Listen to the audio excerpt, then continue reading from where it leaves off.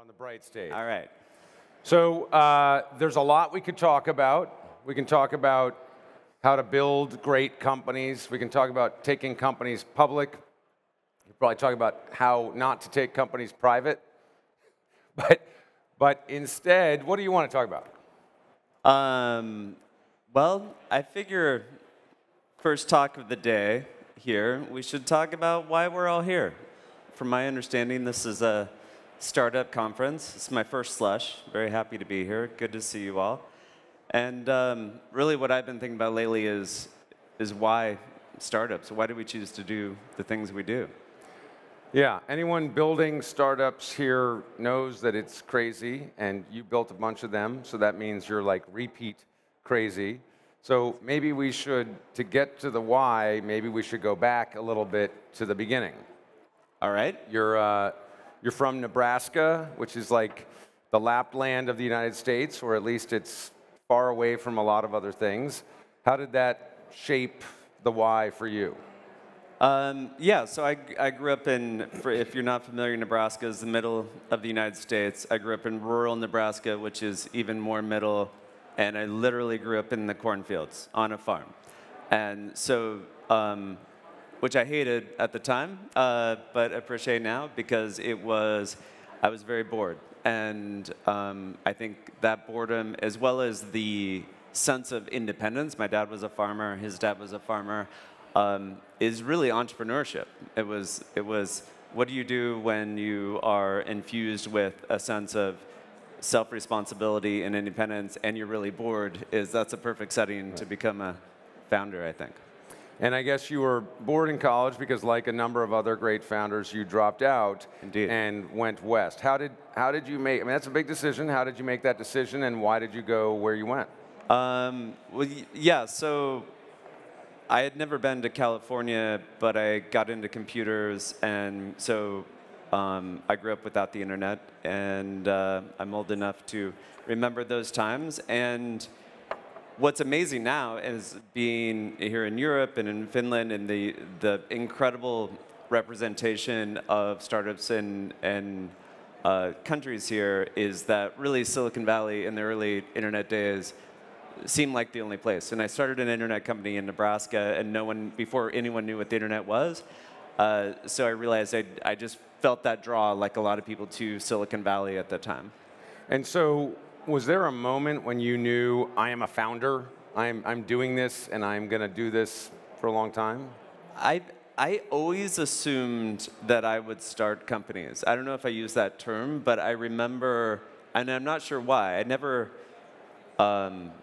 I just assumed I was not going to work for people. I specifically remember driving my Hot Wheels around and making a little sign it was my empire. It was EC. See, my middle name starts with C. EC Industries was like my at some age 10 or something. I was just imagined that I was building. So some kids like to play with trucks. You were just like, I'm going to go build things. Yeah, I'm going to have an empire. I'm going to have cars and trucks and engineer things. And did you know then that you were going to try to do things that really mattered, that had a lot of purpose, or did that come later? No, I think honestly, that was later for me. I think people approach entrepreneurship very differently. For me, I had a desperate need to just succeed at first. And I wanted to create. I'm inherently, I want to create things, and I want to succeed, and I want to create things that are good. But it wasn't like I want to change the world in this particular way. And I think that kind of developed over time, and as I got more opinionated about what kind of change the world needed. But I think, like a lot of entrepreneurs, there's just for me, there was a big hunger to prove myself, to get out of the area I was in, and that came first for a long time. So you knew to prove that competitive nature and drive to succeed, you knew you needed to be in the Bay Area, so you went west. Yeah. And just maybe walk us through the founding stories there. What happened next?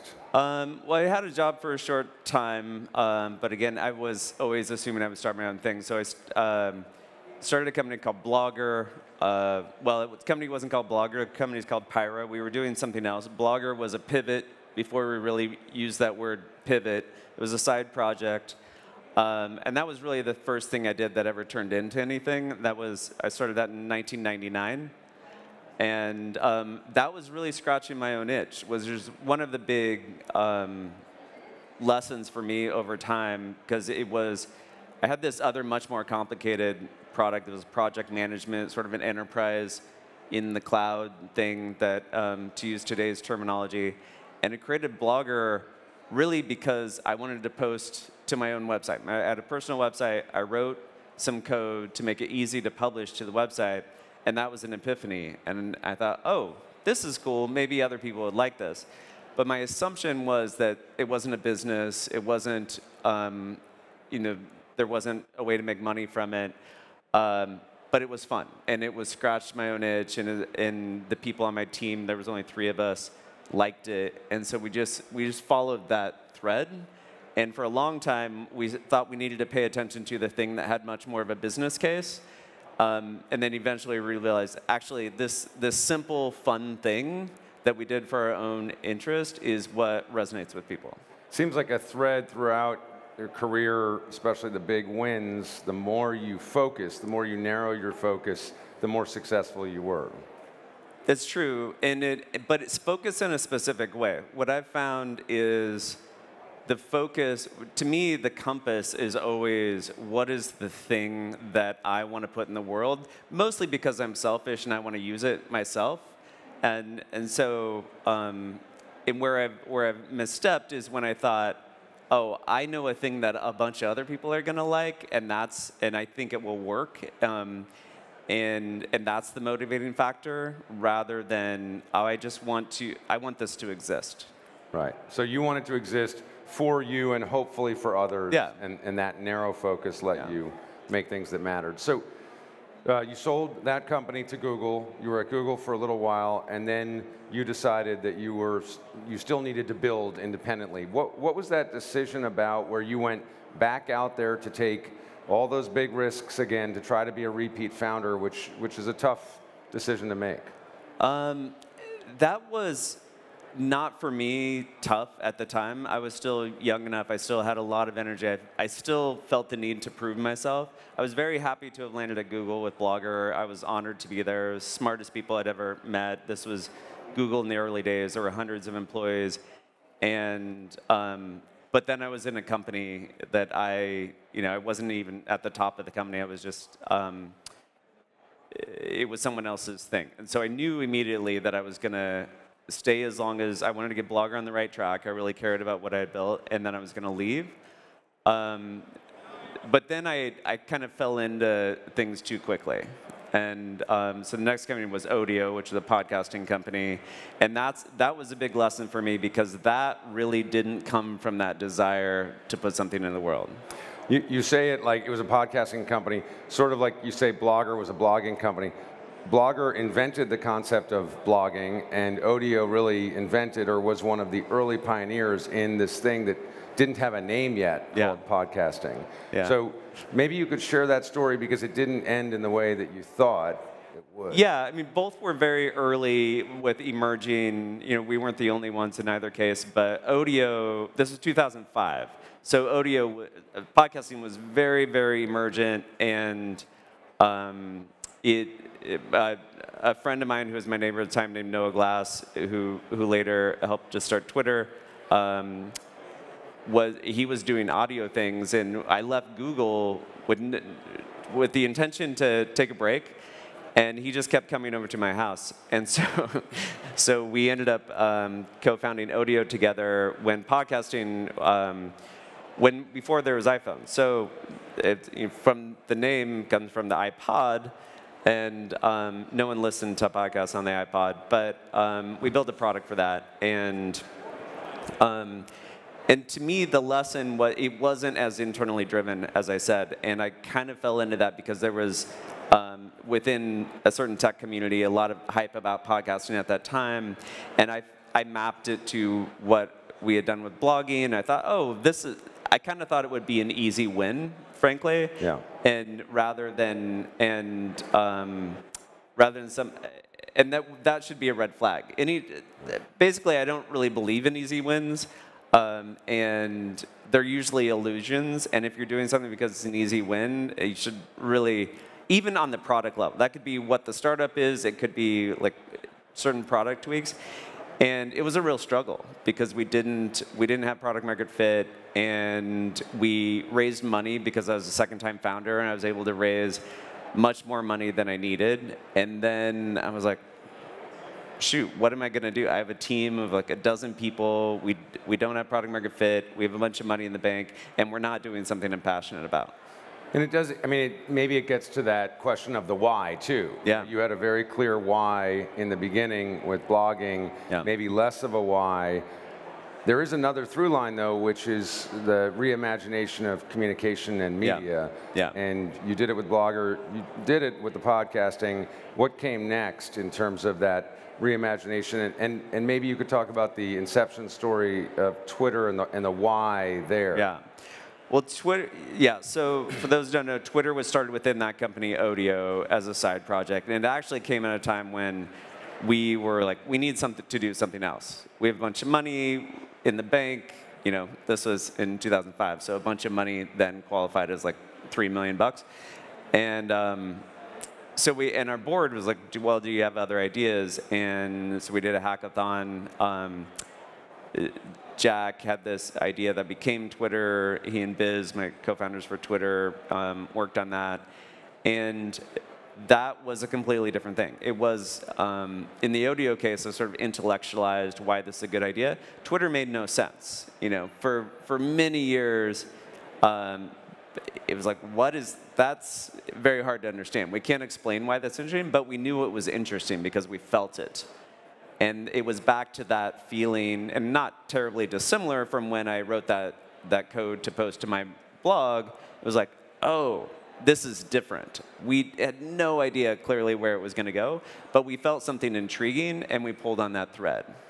And a little bit of magic, too, right? You sort of felt like, wow, this is something that we didn't all have before, and we now have it, and we can use it, and it's our little thing, and then it got bigger and bigger. And for you personally, what was ultimately with Twitter, what was the why? I mean, how did you see it having a real world positive impact out there? What was the vision? Well, our assumption, I can't say there was really a vision or a mission in the very beginning. It was really a felt sense that this was new and interesting. And then it's very easy to, especially back then, to make up all kinds of reasons why it's going to be great for the world. Now I view it much more neutrally than I did at the time, but I believe the mission described later for Twitter is something about letting everyone share ideas and information without barriers and instantly. Which baked into that mission is the assumption that everyone sharing information without barriers is a good thing. And now I view it as a good and bad thing, but we just thought, oh, if there's new and easier ways to share information, of course, that can be tremendously good. So we didn't really question why it was good, and we didn't really know where it would go, obviously. And then you went back to the broader form with Medium. So maybe you could talk about going back to, was it unfinished business with blogging? Was it just a way to expand the conversation? Yeah. What was the why there? Yeah. So Medium was more of an intellectual, sort of theoretical. It was the combination, really. So I would describe Twitter as just a feeling. It was like, oh, it feels like there's something here. Odeo was, there's a lot of theory, but not a lot of feeling. And then Medium was both for me personally. I felt like everything I'd learned about the internet from between Blogger and Twitter and sort of observed, not just from my own companies, was the network is what matters.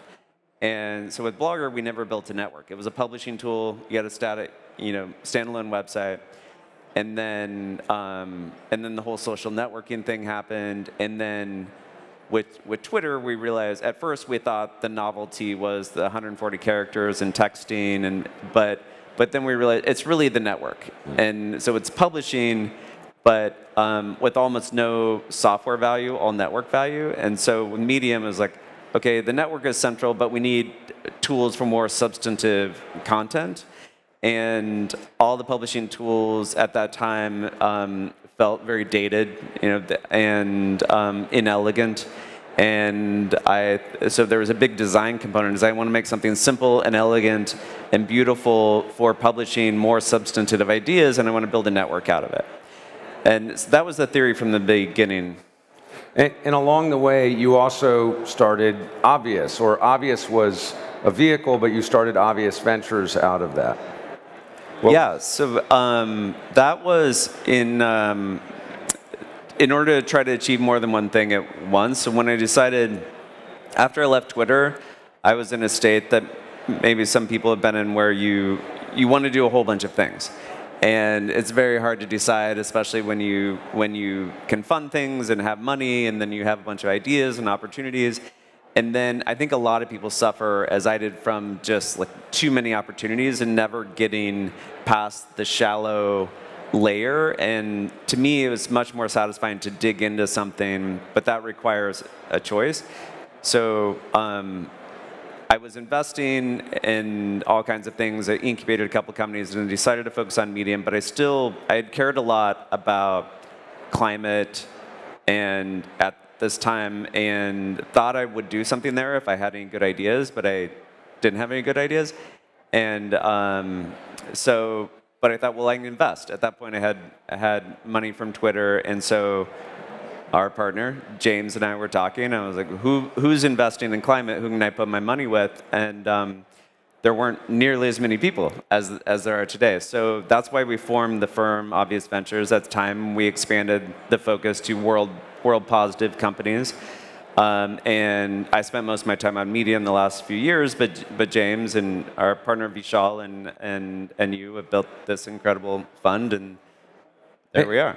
And yeah, so let's talk about what's next, and maybe we could also, for founders in the audience, first-time founders, repeat founders. At Obvious, we see a lot of repeat founders who, like you, have had a lot of success and become very intentional the second time around. Mm-hmm. They really realize, like, wow, now I have a chance to, I got it right before, but really get it right with answering that question of the why. Yeah. So whether somebody's in a big company thinking about breaking out and taking all the risks that you and others have taken, or they're a repeat founder coming back and trying to nail the why, what advice do you have for how to, you've done it a lot of different ways, how do you center around what's most important, what matters for a company? I think for everybody it's different. And I talked to two founders yesterday. One was a first-time founder who started from what are the big problems in the world, and ended up at a software solution to address something. And I'd never done that. I never start with the problem in the world, and I thought that's very impressive, and she was very impressive. And then I talked to another founder, as a second-time founder, who felt a lot of pressure, as I did, and you might when you go out the second time, and really feeling this, like, you got to succeed. That's very important to a lot of second-time founders, and it was for me, to prove that that wasn't a fluke, or maybe things didn't go exactly right, so people are different, but I think the most important thing, and this doesn't just apply on the what company do you do level, but really every step along the way, is do the thing, make the world better, in the way that you really believe. And I think everyone would agree with that at a high level. I found it's very easy to get confused along the way and do things for the same reason I did Odeo and made a lot of choices, even with Medium, because there's such pressure for growth and for success. And when things aren't going right, it's very easy to lose that inner compass and then start saying, like, oh, okay, well, our customers are telling us this, which is great if you agree. But then it was like, oh, they're telling us this, or investors are telling us this, or our board is telling us this, or this other company's, should we do crypto now? Is that the thing? And it could be, but it's so easy to start being guided by other people's compass instead of your own. One example, just very simple example I did at Medium, was, we wanted to grow like everything. It was going, and we wanted the numbers to go up, and we had a product team whose job was to get more people to sign up. And so what they found is that if you visit a Medium page and you put a pop-up in people's face before they could read the article and get them to sign up, guess what? Signups went through the roof. And when I first saw that, I was like, that's too aggressive. I don't like that as a user. That doesn't feel right to me. And so they made it more subtle and said, well, maybe it's just the second time, and we made a compromise. And so signups still went up a lot, and it was like, okay, I'm live with that compromise. And then several months later, I had a marketing come in, and one of the first things she did was read what people on Twitter were saying about Medium. And there were all these complaints like, oh, it's spammy, and it's like doing these pop-ups and paywall. And I'm like, well, that's terrible. Came back, yeah. And it's not worth it. And I was kicking myself because I strayed from that gut instinct. As a user, we did something that as a user I didn't want. And so I think that is now always the guiding compass is whether it's at the company level or the specific product or is like, just do the thing you want to exist.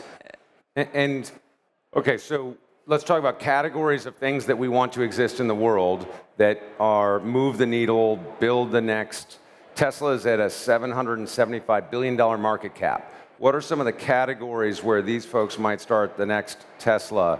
What are the big areas that you're looking for real growth in? Well, it's an incredible time. The market is tricky right now, but I think I'm a fan of when things there's not too much money and too much hype. It's a great time to build things. Wow. And so, again, everyone has to make the choice for what really resonates with them. So I would hate to even say what I think climate is at the most exciting point it's ever been, because it feels like a tipping point in terms of being able to make real change, and obviously necessity to make real change, but sensing a lot of positive momentum, there's this rich ecosystems of solutions that are being built, a ton of cooperation. So I'm just getting up to speed in that area, really, even though we've been investing for a long time. But whether you start with a problem or you start with an idea that pulls you towards something to make better in the world, I think everything connects. It could be mental health, it could be knowledge, it could be what we do about climate. As long as it's something that you think really matters, I think it's worthwhile. Web3? Web3 is super interesting. I've been intrigued. I think what I'm interested in particular is I'm not as interested in anything finance related. I'm interested in decentralization. I think the consumer web has lost a lot of the innovation we used to have 15 years ago because the major platforms suck so much attention. It's so hard to break away from them. And so I'm excited that there's actually some architectures that are emerging that will allow, my hope is a lot more innovation. And do you think some of that could impact some of the social graph and the ability of individuals to communicate and build greater networks and community? Yeah. I mean, that's the dream that we've had forever, is that there can be portability, data ownership. It's been a tricky problem, and I don't know if the right solutions are out there, but I think right now there's some fractures with some of the big platforms. It's a great opportunity because now people are building things and the other things have a chance. And I think from a consumer point of view, people are tired of the big platforms, and there needs to be different, and they're tired of maybe the value systems driving those platforms, and people are open to new forms of expression, I think, as well. I think we see a lot of that decentralization in climate as well, which is interesting, even mobility, a lot of personal empowerment and taking power away from central systems. Yeah. So it's an interesting sort of theme moving forward. We spent the last 30 years digitizing the global economy. Maybe we spend the next 30 decarbonizing it and decentralizing it. There's a lot of work to be done. Yeah, and now, unlike 20 years ago when I moved to Silicon Valley, you don't have to be in Silicon Valley. Like the knowledge is spread, the companies are everywhere. It's a big, and COVID obviously accelerated that, and now it's like everyone can collaborate from anywhere. Could be in Clark, Nebraska, Lapland, Helsinki, wherever. Doesn't matter. Okay, so find the purpose, stay true to your core ideas, and create the thing you want to exist. Yeah, create the thing you want to exist. All right. Ev Williams, thank you very much. Thank you.